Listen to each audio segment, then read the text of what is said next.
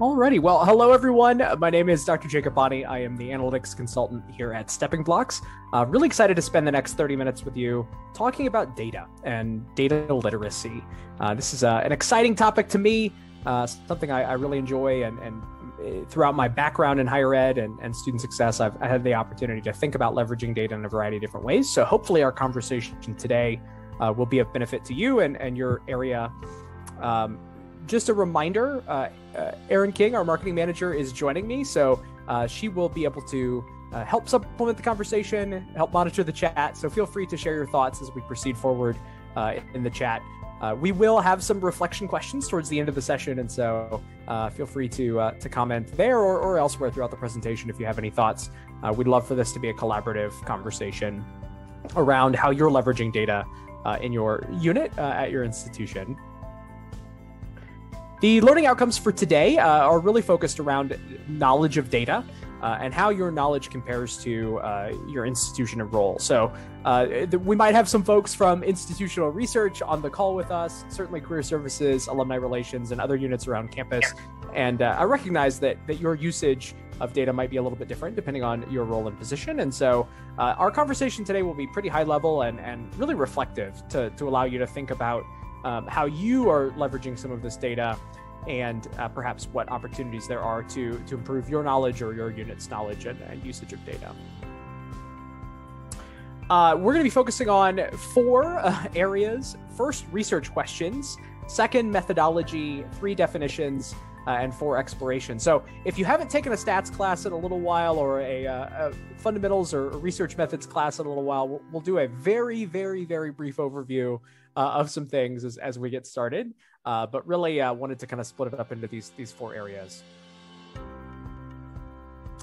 So when we're talking about crafting research questions, I actually was collaborating with a faculty member several years ago in my position in student success, and the faculty member shared a model with me, the Kirkpatrick's evaluation model. So I know some folks may be familiar with this model. If not, I'm going to give you a little bit of an overview here today. But this has become a great way that I have framed research question development in my mind. And you know, a question here might be, why are we talking about research questions? I thought we were going to talk about data. In my mind and from my perspective, it's really important to know where you're going with your questioning in order to be able to unpack how you're leveraging data. And so this Kirkpatrick's model, feel free to look it up. I've got a citation down there below, but you can search for Kirkpatrick and you'll find it pretty quickly. It was originally a model used in psychology and sociology to talk about program evaluation. But to me, it's a great way to frame all of the work that we're doing in higher ed and in student affairs when we're thinking about how we're measuring our various strategies or outcomes. So according to Kirkpatrick, sort of this entry level is about reaction. Are students enjoying the programs or initiatives that you're putting on? Same thing, alumni. Are they enjoying those sessions that you're hosting as you're supporting them? So that's sort of this sort of fundamental baseline understanding as reaction. A little bit higher beyond that is learning. So are students and alumni actually learning as a result of attending your programs or your activities? From there, we talk about behavior. Are they applying or implementing what they're learning? Perhaps that's like a resume workshop, and then you know, physically seeing students implement some of those strategies on their resume. And ultimately, we want to see results, right? And so how are we seeing outcomes achieved as a result of what the participant experienced? And so again, when you think about this contextually, we're talking about program development or training development primarily. That's the usage of Kirkpatrick. But I have sort of broadly applied this model to initiatives in higher ed for a number of years, and find it really helpful to contextualize and think through these strategies. Does someone have a question? I'm hearing a little bit of feedback on my side. If you could mute your mic, that'd be great. Thank you. Yeah, so this is sort of a fundamental way that I've explored research questions. I'd love to yield the floor if there are thoughts or comments. Has anybody used a similar model to frame how you are exploring data or understanding data outcomes for your area?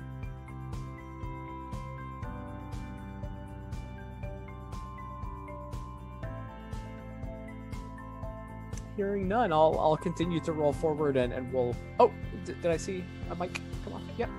I was just going to say, we have a process called Through Handshake where we do our outcomes, and then in my individual talent community, they actually have an outcomes process that they use for nursing students, and so they do that on their own.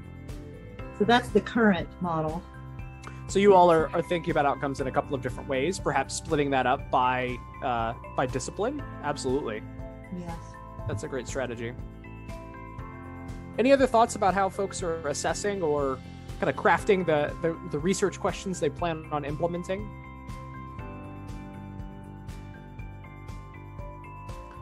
Well, hopefully this model is helpful. You know, I think it's also important to kind of contextualize. We can't always get to all of these things with every program or initiative.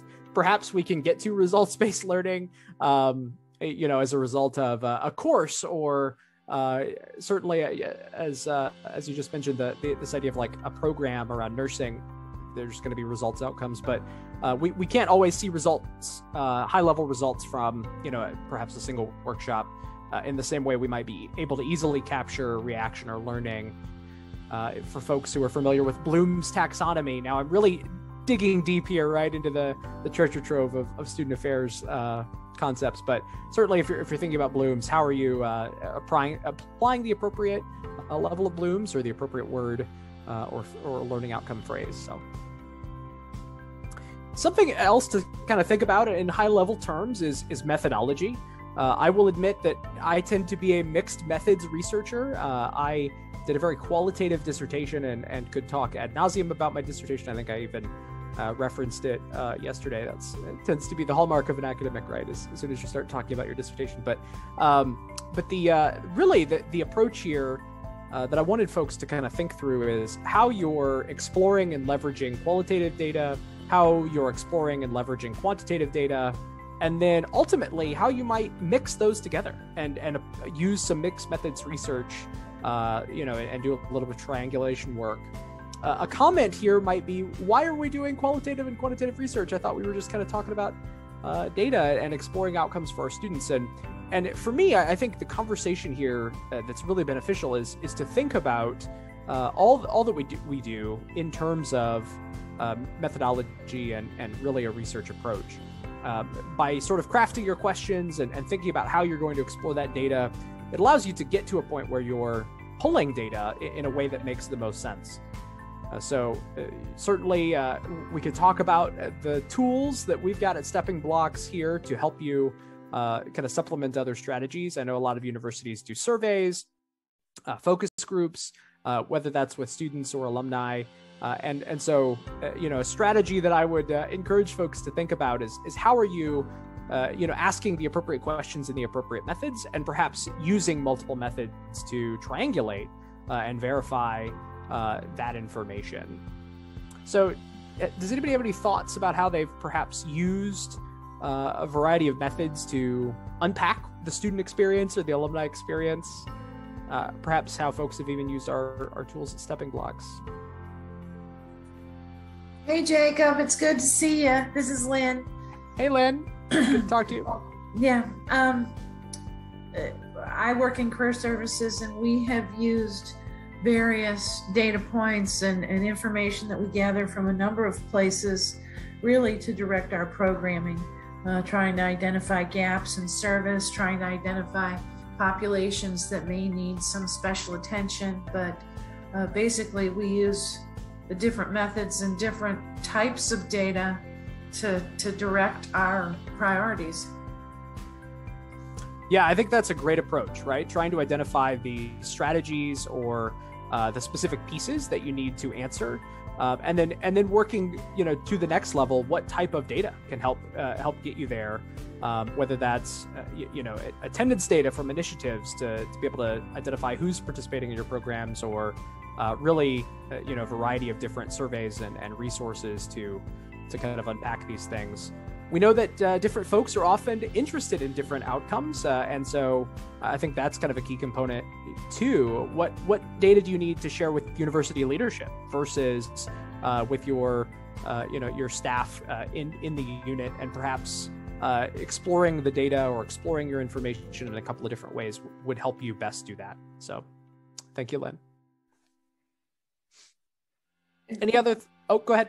Yeah, Dr. Bryant, I just wanted to add, thinking about the complements of different types of data and research. So, we get asked a lot if the NAICS First Destination Survey is a replacement for what we're trying to do, or, if they're doing the NAICS First Destination Survey, why do they need graduate outcomes? But what we're really good at is the longitudinal data, so the lifetime outcomes. And then what the NAICS survey is really good at is, that first destination. What are they doing, the first 6 months to a year after graduation? So really pairing those two methods together to create the full picture and the full story with, you can't have one without the other to really explain how well your university is doing. Anyone in the room, correct me if I'm wrong, but that's just what I've learned along the way in terms of finding the complements. Yeah, great point, Erin. And I would also add the voice of the student is so critical to that. I'm super passionate about engaging with students directly and asking good questions. And so anytime there's an opportunity to do a focus group or work with students throughout their journey, I think is super helpful. Our folks in alumni seem to do that particularly well. I seem to be invited to an alumni focus group every other week, more or less, from all of my various institutions. So props to those folks. But I do think there's some great opportunities to incorporate surveys, our platform, with, as you said, Erin, the longitudinal data, and then some specific student voice pieces, and really that idea of triangulation, if that's either new for folks or something you haven't heard in a number of years. We just want to utilize multiple data points to be able to help verify and paint a complete picture that then you can take to a grant funder or university leadership, or even help your team understand what's happening in broad terms.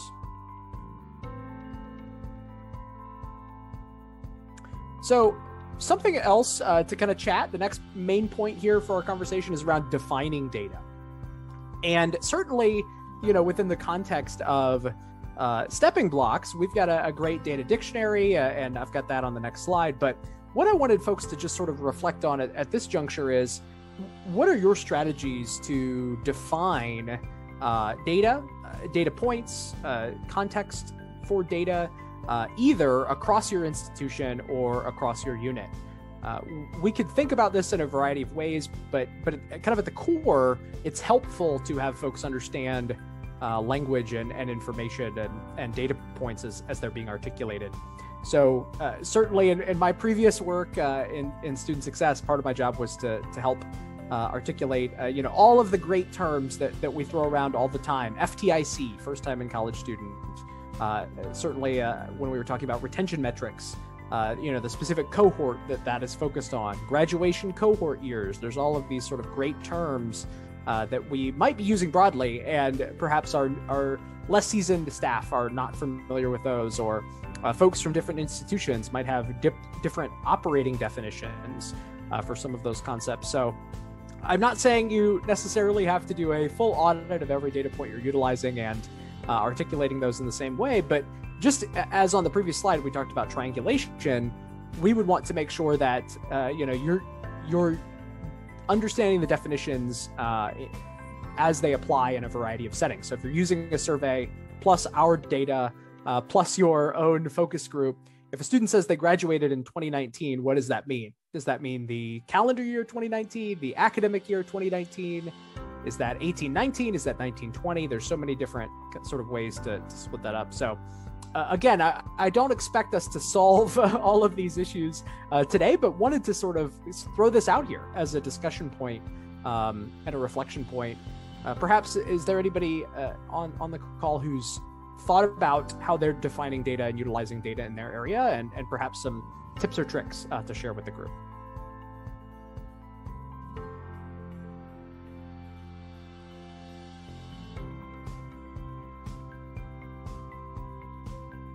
Hearing none, I'll continue to roll forward. As I mentioned, we do have a data dictionary on our website under resources. So this gives you a direct link to how we are defining the fields that you would pull from the Graduate Explorer dashboard. So again, great resource. Feel free to review this just so that you know what you're pulling if you're utilizing and pulling Graduate Explorer data. But I would also suggest that you think about pulling this same resource or pooling this same resource for your area if not done so already. I know a lot of institutions have a very robust IR department that have data dictionaries or data cookbooks. So feel free to utilize those resources at your institution if they're available as well.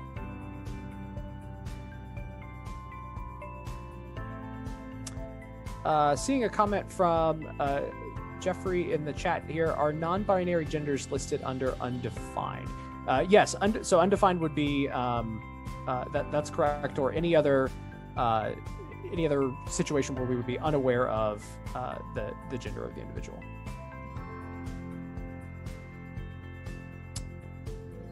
So the next step, and sort of the last step to this process, is thinking about exploring the data. So what tools or resources are available to help you explore the data? And I've got an example on the next slide, but just really wanted to again, open this up for conversation or comments from folks. If there are particular resources or strategies on your campus that you've implemented to explore the data, again, that could be our data coming from Stepping Blocks or some of your other data points across campus. So anyone want to share some of the ways that they're exploring the data through some of the tools and resources they have access to? I've recently used Qualtrics for a survey. It gave me a pretty good report to at least make a decision about something. So we have Qualtrics on our campus. Absolutely, yeah. So Qualtrics is a great resource. I've used that before to do quick surveys, and sometimes that idea of, we talk about a survey, and survey can mean so many different things, right? A survey could be 2 quick questions that you send to students via text message. A survey could also be 100 questions, with a larger analysis. So absolutely.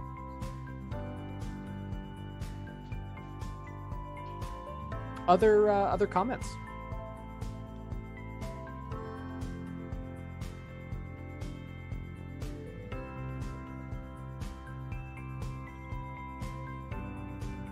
Well, in particular, one of the resources I wanted to highlight that we have available at Stepping Blocks are a series of Tableau templates. So if you follow the link, and we'll provide this link to you, it's also a resource on our webpage. We have developed a series of Tableau templates that are available for free. Tableau Public is a free resource for folks. You can download that software. And you could leverage Tableau to do some additional exploration. And so depending on our time here, I'll pop out and actually show you some of these resources in Tableau.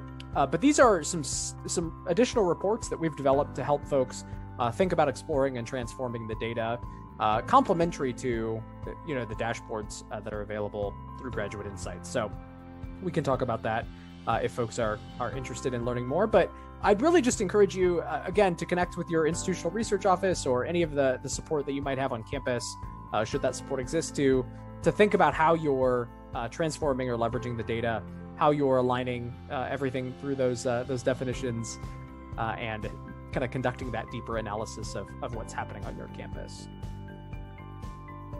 And so I wanted to just sort of provide this as an overview for discussion. What are some of the aspects of data literacy that we've talked about today or not talked about today that you are looking to strengthen?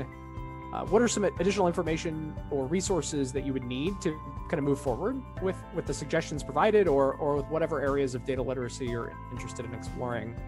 And as we talked about in the last session, it's hard to know what you don't know, but what additional gaps might there be in your knowledge of data, and perhaps even on the institutional level? What are some gaps, and how might you address those? So I'll turn it over to the group to see if there's any thoughts here for discussion. Yeah, I guess I'll chime in if you don't mind. Absolutely. I'm with the University of Nevada, Las Vegas.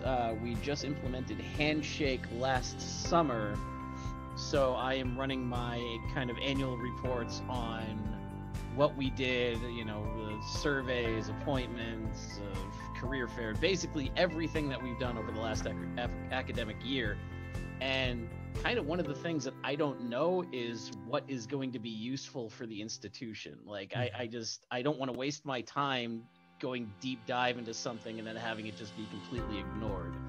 I do know that data visualization and things like Tableau are useful and certainly helpful, and I do come from an institutional research background. This is my first year and a half in career services, but you know, it's just one of those things we're really trying to hit home on what's important for reporting, what isn't important for reporting. And, you know, given that we have nothing, since my position didn't exist before I came along, you know, I don't really, like, there's not a body of work that I can kind of go off of. I'm just kind of like, you know, eyeballing it. So by all means, if anybody, or you, Dr. Bonnie, or anybody from Stepping Blocks has ideas for what is and isn't useful, I am more than happy to steal your ideas and pass them off as my own. I see a hand. Lynn has a comment, so I will yield the floor to Lynn. Thanks, Jacob. Yeah, this is Lynn Hanson from Career Services at UCF. And if you're like me, you get data requests, if not weekly, daily. And they can be for a lot of different things, whatever might be crossing leadership's desk. And I have found that with Handshake and first destination data and other things, I'm able to respond really very quickly. I've got folks on my team that do deeper dives and use Stepping Blocks and other resources. But an example would be if leadership is giving a report based on our status as a Hispanic serving institution, they will want to collect information about engaging with students in the Latinx population. And so I can quite easily align the data from Handshake on that parameter. I can pull out how many Latinx students attended fairs, workshops, had appointments, attended presentations within the classroom, all of those different things. And it's made it easier for me to be very responsive. And it's also been easier for me just to take care of responding to that request myself. Before it was that easy, I had to put it out to the group and find somebody to help me that was working with one of those programs or any of those areas. And so it's much quicker now. I think that's a great point, Lynn. And the piece that I would add to the conversation here too is often the next question I would get in my data analysis role in higher ed was, do we have any examples of students who sort of met those criteria or attended a program or whatnot? And so that's where, kind of going back to that, you know, mixed methods approach, having the survey data at your fingertips or having the reports at your fingertips, but then having a student story that complements or helps articulate what's happening is really powerful. That might not need to go forward in every case. Not every, you know, sort of board of trustees meeting will require a you know, student to come forward and provide their story about what happened, but certainly having those use cases down to the individual student level who could articulate them, I think is really powerful and helps continue to humanize the data that we're looking at on a daily basis, you know, with all of these data points. So something to think about. We see that actually, I think a great example of that is the Georgia State major pages for folks who were in the session on Tuesday afternoon about ROI. Georgia State has pulled in some specific examples of graduates and what they're up to, and that really helps contextualize what that degree looks like for students who are on that path. So again, I think a great mixture of the Stepping Blocks kind of broad outcomes data, and then using Graduate Explorer to identify specific graduates who could share their story. Great question and great follow-up conversation. Any additional sort of thoughts or questions? Well, it brings something to mind for me, Dr. Bonnie.